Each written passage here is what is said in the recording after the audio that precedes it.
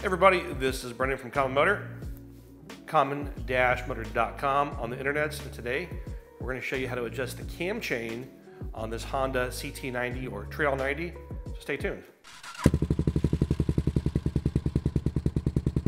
So the CT90 engine and its successor, the CT110, was built for a really long time, and the cam chain adjustment is part of the periodic tune-up interval type stuff. However, the earlier CT90s, the K3s and down, so K0 to K3, have a pure hydraulic adjustment system, which means that they adjust in real time as the bike is running, and there's nothing that you have to do as the owner. Now, in K4 and ups, Honda added this mechanical assist system to the cam chain adjustment. So if your engine is a K4 and up, maybe not your bike, but check the number on your engine, you're gonna have that mechanical assist hydraulic system that needs that periodic adjustment, and we'll show you how to do it.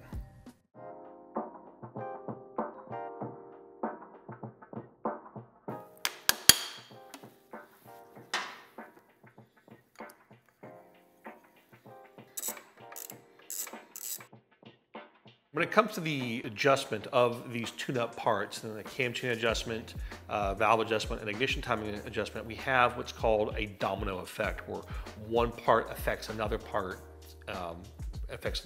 in adjustment. So we want to do them in a sequence that reduces the amount of play or slop in the system for the adjustment. In this case, we're going to look at the cam chain. You're supposed to be doing the cam chain adjustment when the bike is running, but since we want to do all these static adjustments on the bike, we're going to have to do a mechanical cam chain adjustment to take out some of the slop. How do we know we have slop on the system? Take a look at this. So I have my rotor, cover off here. We remove the shift lever so we can see better.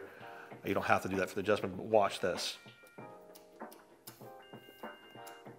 That is just slop in the cam chain, and that tells me that the tensioner isn't putting enough tension on the cam chain, and that slop will then have an effect on the valve adjustment top and camshaft position, which has an effect on the ignition timing. So we're going to try to get some of that slop out of there mechanically, and then we'll do a actual dynamic adjustment of that once the bike is running.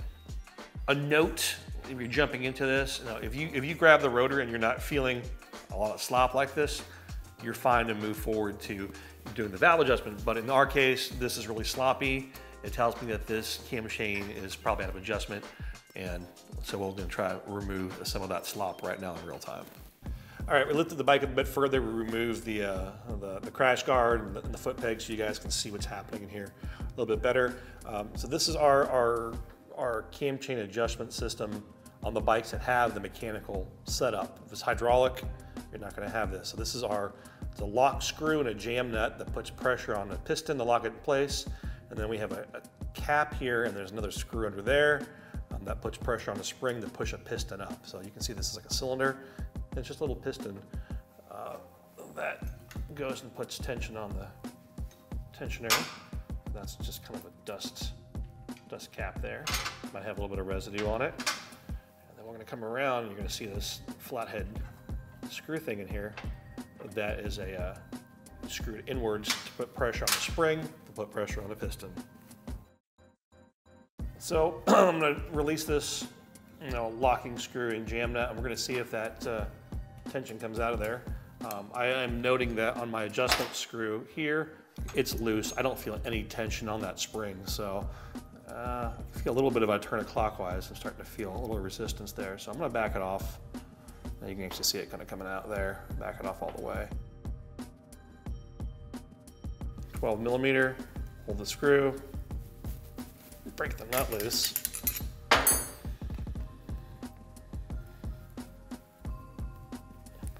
Let me back that off. Let's see what happens. Oh, I heard it. Clunk. Look at that. There it is. See how that changed? I heard a clunk. So that just released in place. I'm going to take this one and I'm going to just bring it up a little bit where I start to feel resistance.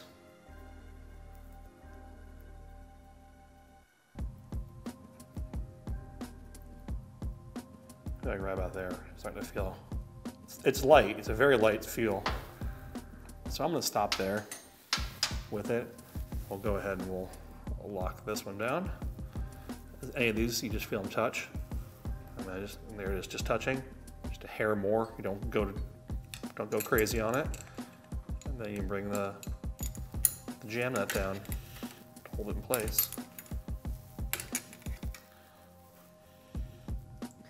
So I do want to emphasize that the only reason we did this kind of static adjustment here is because we had, as we saw up here, some crazy excess play. Look at that. See how it's gone now? That's what we want. We will actually do the final adjustment when the bike is running because we do have some hydraulic assists on the piston here, but the bike has to be running, the oil pressure's got to be up, and we want to make sure we don't want to over tighten the cam chain. But for now, that's a lot better than what we had before. So we can go ahead and move forward with the valve adjustment or an ignition timing adjustment. All right, so this process has to be done with the bike running live, so I'm going to fire it up. We're going to work quick.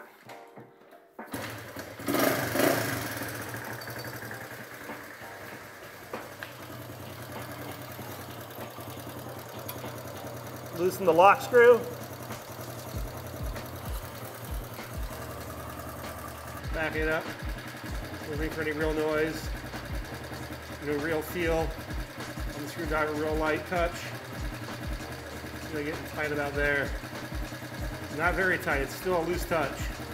I'm getting resistance. I'm gonna call it quits there. Lock the screw. Done. Get it buttoned up here. Jam that down. Put a wrench on it.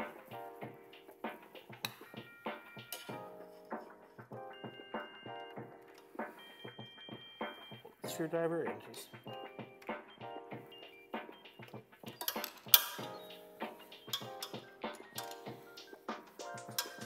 snug.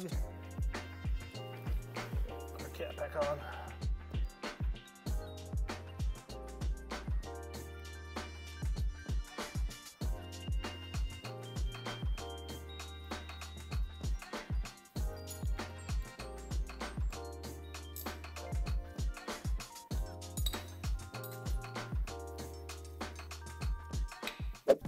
All right, so that concludes the cam chain adjustment process. I do want to end on a couple of notes.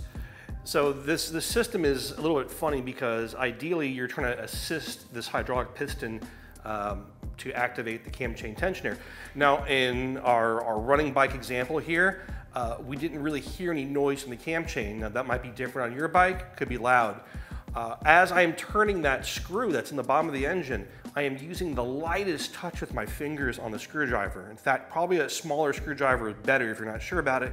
And I'm feeling for just a little bit more resistance on that screw. Once it starts to give me some of that resistance, I stop. I don't just keep cranking down on the screw. As you also saw in our other bike, on the lift, we heard an audible click when the tensioner released because that particular engine hadn't been probably adjusted in many, many years. That got it close, so we could set ignition timing and do valve adjustment, but then once it's running, we do the same kind of adjustment here to get it fine-tuned. That's about it though. That's all I can tell you about it. If it's loud, tighten it up a little bit, but don't over-tighten it because you can cause premature cam chain wear and cam chain adjuster wear. As always, this is Brennan with Common Motor, common-motor.com. On the internet, make sure you follow us on social media, that's Instagram and Facebook. Subscribe to our newsletter via our website, and of course, subscribe to this YouTube channel down below. Don't forget to ring the bell for notifications, and we will see you next time.